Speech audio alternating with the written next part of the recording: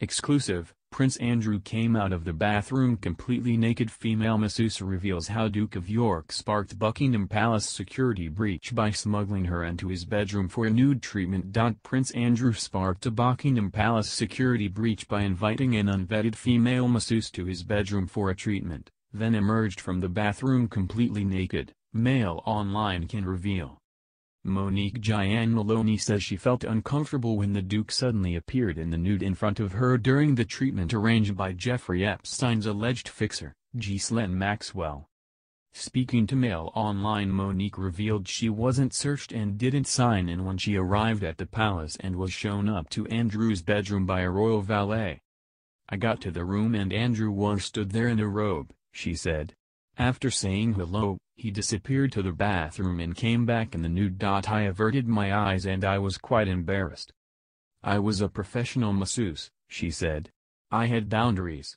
I felt deeply concerned that the massage was conducted in Andrew's bedroom when there were many rooms available at the palace.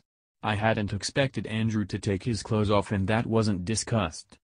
Recalling her visit, Monique said a number of security lapses occurred when she arrived at the palace, where she simply had her car number plate taken before being waved inside.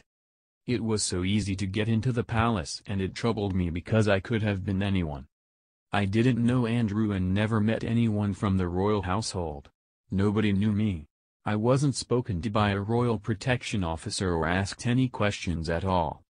Nobody checked my bag when I arrived or when I left. I certainly expected more stringent security checks." At the time of the treatment on June 30, 2000, Monique was a 35-year-old qualified professional practitioner, who counted Ms. Maxwell among her clients. After one appointment, the socialite told her, "I am going to introduce you to someone more famous than God."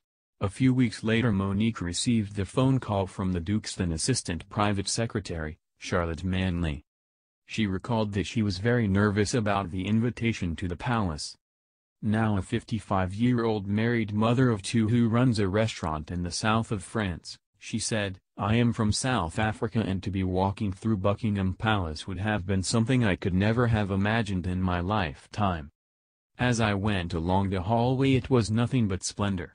There were beautiful draped curtains and a plush carpet which ran along the middle of the hallway. There were gold-framed paintings of members of the royal family over the centuries and some beautiful vases on tables. It was all very grand and nothing I could ever have dreamed I would see." She got to the bedroom and there was Andrew, who smiled politely and shook her hand as he said hello. "It was a very intimate room, but very big. I put my massage table out. There was loads of space. The windows looked out onto the front of the palace.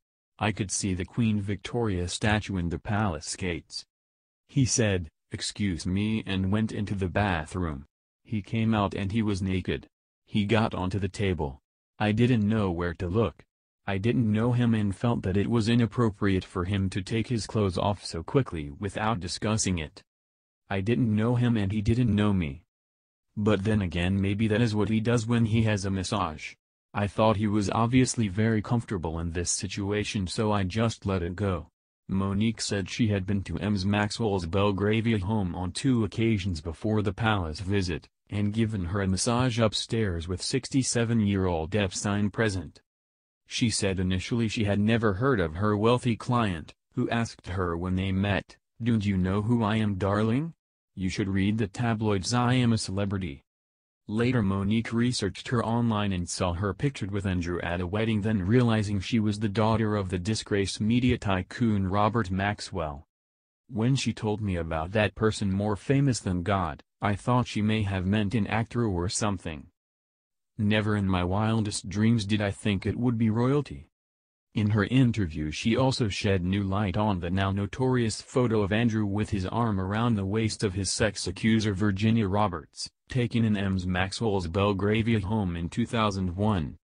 In his car crash BBC New Night interview he suggested the picture may have been faked, and said he had never been upstairs in Ms. Maxwell's London home. But Monique insisted it was taken on the upstairs landing and said the room where she massaged Ms. Maxwell is on the left. She said she first came into contact with Ms. Maxwell when she received a call to her mobile phone from the socialite secretary. She said she had been working in London as a massage therapist for 4 years and worked with a number of celebrity and high-net-worth clients. She said, "Out of the blue I got a call from Ghislaine's secretary, I can't remember her name, but she was based in New York.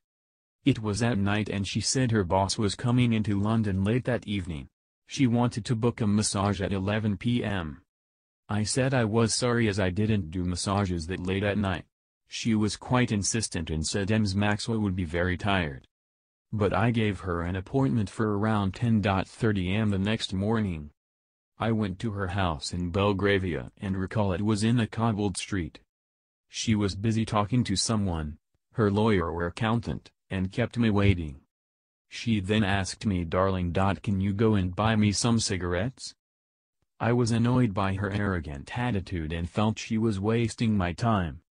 I bought her cigarettes and waited for an hour or so, by which time she gave me her checkbook and told me to write up what she owed me. Our next appointment was a few days later. I was shown to a room upstairs and was asked to massage her on the bed, but I insisted on using my own table. It was a small room and very little space around the bed, which was quite big. Epstein was present during the massage and there was an animated discussion going on between the two that lasted most of the time. They were talking about purchasing an island. They were mentioning millions of pounds and speaking very pretentiously, and I thought, who are these people?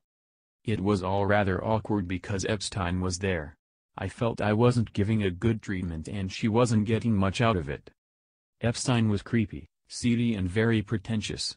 I got the impression he and Ghislaine were either brother and sister or business partners, never a couple. She told me about a yacht party she was hosting and asked me if I would be prepared to go and give massages. She told me that I would have to keep private what happened on the yacht. I assumed she meant anything goes. I politely declined the invitation because it did not sound like the sort of thing I wanted to be involved with. I thought she was very distasteful and pretentious, the way she spoke. I didn't like her attitude or her at all. I was very shocked when it all came out about Epstein's friendship with Andrew. In my opinion, Epstein was not a good choice of friend for Andrew. At the time I had an instinctive feeling of uneasiness about Epstein, but I couldn't put my finger on it. Now I look back and am thankful that I was 35 and not some vulnerable teenager who could have been another of Epstein's victims. A Buckingham Palace spokeswoman said, "We never comment on matters of security."